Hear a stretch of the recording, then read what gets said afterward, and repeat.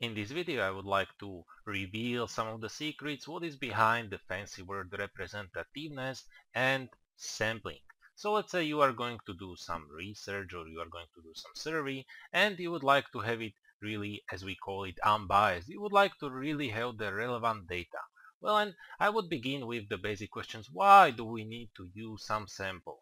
So let's draw some population. So let's say this is a population of a country. So this is something we call the population. And maybe we are going to introduce a new set of t-shirts and we are wondering about which sizes we should produce. So the best for us would be to measure all of the people in the country, and according to this we would decide what size of t-shirts we should produce. And we call this truth about the population, we call it parameter. So this is parameter. And that is the actual truth that is there about the population. But the issue is that this would simply be too expensive. If there are 500 million people, we simply cannot measure all of them. It would cost too much money, and actually it would be somehow impossible because of some fertility and mortality. So actually some mathematicians say that the population as it is understood is infinite.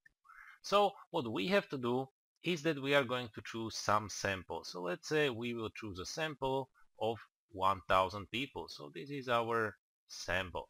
And we will try to discover something called statistic. That is our guess or our best measure of how close can we get to the parameters. So to discover the truth. And we are just hoping that the statistic that we have revealed is truth. And to somehow ensure that we are doing the things correctly, we need to use some representativeness and sampling. So in this something called the random sampling, so in random sampling, all members of the population have an equal chance of inclusion in the sample. What does this mean? So if there is 500 million people, so there are 500 million people in the population, and our sample is going to be 1000 people. So every person has got, and let me count, every person has got chance of getting into our sample 1, 2, 5, 100,000. So every person has got the same chance of getting into our sample. This is the basic idea, and if you understand this definition, you are fine, and the rest of what I'm going to talk about here will be quite simple for you. We are going to use quite often something called the random numbers, and I have brought several of them. So these are the random numbers. Random numbers. And now I will bring several examples of sampling or surveying, and we will quite often be able to use the random numbers to really ensure that every member has got the same chance of getting into our survey. At first, maybe you can have some household surveys, so that your interviewers are going to come to the door and they are going to ask several questions of people who are living there. And now imagine your population. It maybe can look like this.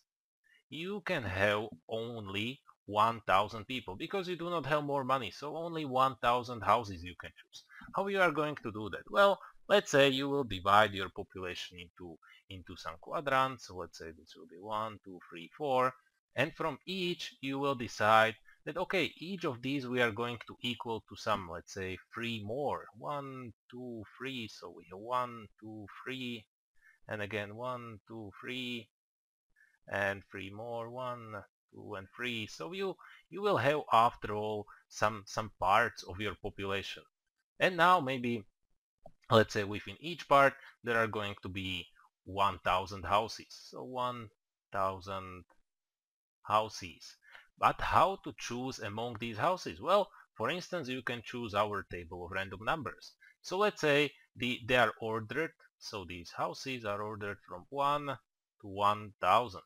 And now you will choose the table. This is completely random number. It is actually quite hard to find out random numbers, but that is topic for different video. So you will choose according to the numbers. You will choose the house that is 19th on the position of 93, 43, 8, and so on until you will get, let's say, from every of these quadrant you will have let's say 500, and you will get 500 from each of these. This survey or this sampling will ensure that really every member has got the same chance. But let's pick another example. It can be some sampling for site. So let's say you have got some shopping mall. And now it is a bit different because the visitors are walking. They are walkers. They are not in household. They are coming and leaving. How will you ensure that you really have got some really representative sample? Well, you have to give some exact instructions. To your interviewer. Well, this can be: do not pick on your own, or do not choose your respondents. Simply go and take him, because sometimes the interviewers may have a tendency of picking people who look more friendly or are younger, so they really need to have a strict instructions. But this is a slightly different topic, so let's move to some better example. Well, let's say you are surveying on a street, and you would like to know some population parameter. You would like to know what is the average age of people who are in this area. You can use something called quota sampling.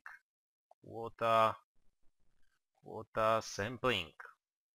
And this is, and I will rewrite the word, you give your people, your employees who are like collecting the data, you will give them some quotas.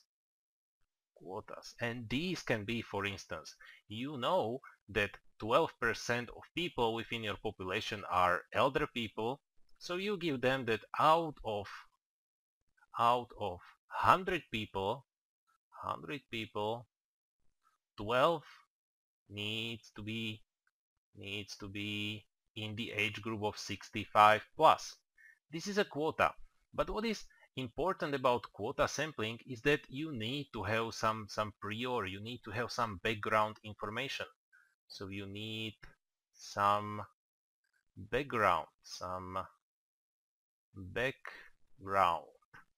And this can be really the statistics, as I told you. Well, you know that there are 12% of elder people in the population, so if your sample should be really representative, every 12 person in your statistics or in your data should be at the age of 65 plus.